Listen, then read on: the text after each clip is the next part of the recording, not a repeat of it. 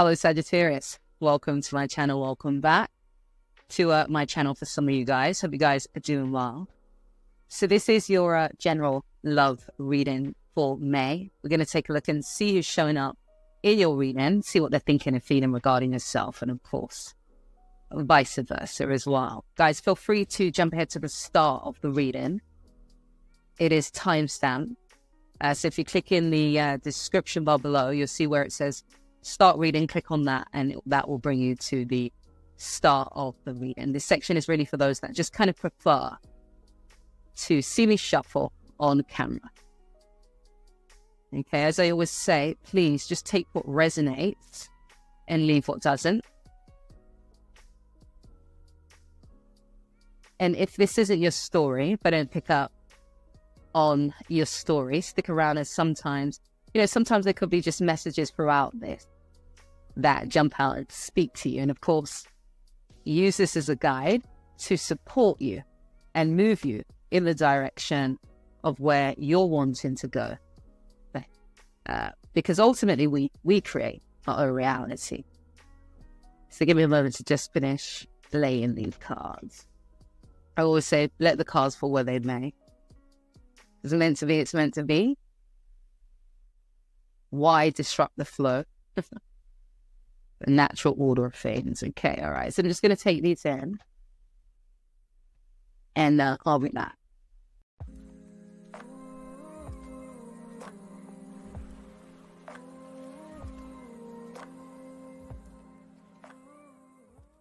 So Sagittarius, let's start your reading. And of course, take whatever side resonates with you guys, and picking up as this being your side, the person that you're dealing with over here. But you can always flip switch whatever side just kind of resonates the most. All right, so we're going to touch on the past first and foremost, because there definitely was some form of standoff. And when I say standoff, I mean, I'm not calling you, you're not calling me, who's going to reach out first? I'm not going to do it, you're not going to do it, that type of thing. It's more this standoff type of situation that you had going on in the past. You did reach out though with the Eight of Wands. So you reached out to this person because there was some form of maybe realization or an epiphany that happened for you that caused you to want to reach out to this person. And I don't feel like it was a mistake either, because this person, unbeknownst to you, definitely was seeing you as someone that they could, you reached out. They're definitely seeing you as someone where they've got love on the mind. So you're someone that they can potentially have that loving relationship with. But there is this containing the inner beast, this strength card there. So it's like, I'm feeling this, or I'm thinking of this person in this way, or I'm potentially starting to see this person in this way, but I'm containing that. I'm holding that in. I'm going to put a kind of lid on that, not let that bubble up too much for now. But so you're the one that reached out, because I feel like there was definitely this awareness of, if you didn't, then, things, they wouldn't have done it.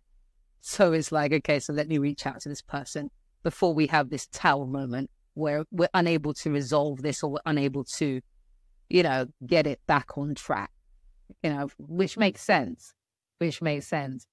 Which brings us to where we are at the moment. So there's still there seems to be tension. There seems to be tension here. And that's coming from a place of this person not opening up. It's like they keep things to their self, showing up as the Four of Coins. It's like they keep things to their self. They don't open up too much. And no matter how much you try, feel like there was something that maybe you wanted to discuss or deal with, and there was just no breakthrough. So I feel like you had no choice, even if that's emotionally, to start kind of moving away from this. It's like, it's not working out. Is it ever going to work out? For some of you kind of left things unsaid as well. You've not had the opportunity to kind of really reveal to this person, have the full conversation, let's say that. So your focus is on this moving forward, moving ahead, moving out of this. But your challenge is that Page of Cups, which talks about risk, taking a risk. That's in your challenge, though. And we're going to get back to that in a minute, because it's going to make sense based on where they're at. Like I said, this person, not opening up, not being so open, keeping things to themselves. However, they are thinking about that Hierophant, which is that high commitment with you. Their challenge is the Sun. Whether you're going to have a positive impact in their life in some way, shape, or form, whatever makes sense to them. But it's this positive impact in their world. It's like I'm not gonna be open with you if I don't feel like you're gonna take care of what it is that I'm giving you, which is me, and that space within me that I no longer, or I don't often share with people. This person is just, it's like maybe this person is also come from a place of just, and this might just be their character.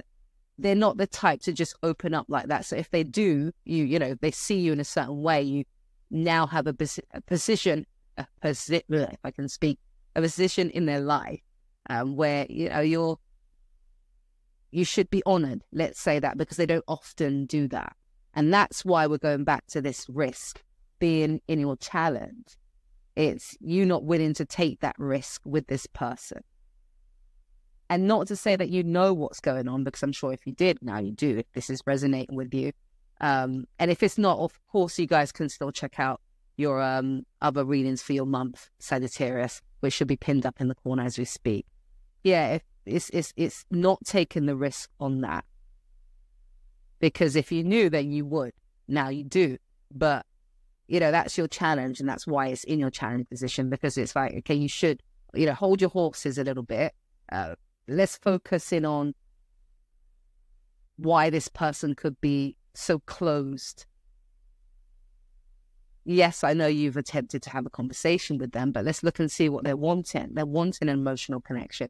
They're wanting to open up to someone. They're wanting to have a strong emotional bond, but they still have things that they need to find out, which is this sneaky this sneaky type of energy. So they could be, just going behind the scenes, trying to find out information about you, maybe your past, history, just making sure that, things that you're saying add up, they're true, that type of thing.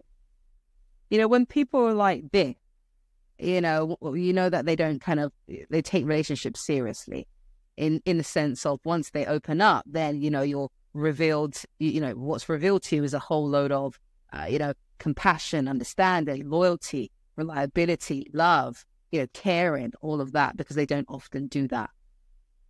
It's kind of like a privilege type of thing. Where with you, you're wanting an opportunity to create something new. Again, we're going back to this, not willing to take a risk. That's your challenge. That's big. That being in your challenge means that, I've already explained that to you, but it ties into the focusing now on, it's like I want an opportunity for me to have the type of relationship that I want. Because I feel like maybe for some of you, you're wanting kids, you're wanting to start a family, you wanted to maybe get married, that type of thing. And I'm not telling you off, but I'm just saying things to make you aware that everyone has, first of all, a different attachment styles, but also people have their experiences that they come with. So this person could have experienced just opening up maybe too soon to someone, then taking advantage just based on their qualities, maybe based on what they feel they have in terms of resources. And then I get it. And not to say that you haven't tried with this person, you've tried communicating, and of course, if you're facing a brick wall, then sometimes I get why you feel like you have no choice but to maybe walk away. But I feel like definitely you could be missing out on something really good here with this person if you had that patience. So, who knows? So let's move in. Let's continue this in part 2 of the reading. Let's see where this moves to. Link should be showing up on the screen as we speak, guys. So click on that. Other than that, have a beautiful day, and I shall see you next week.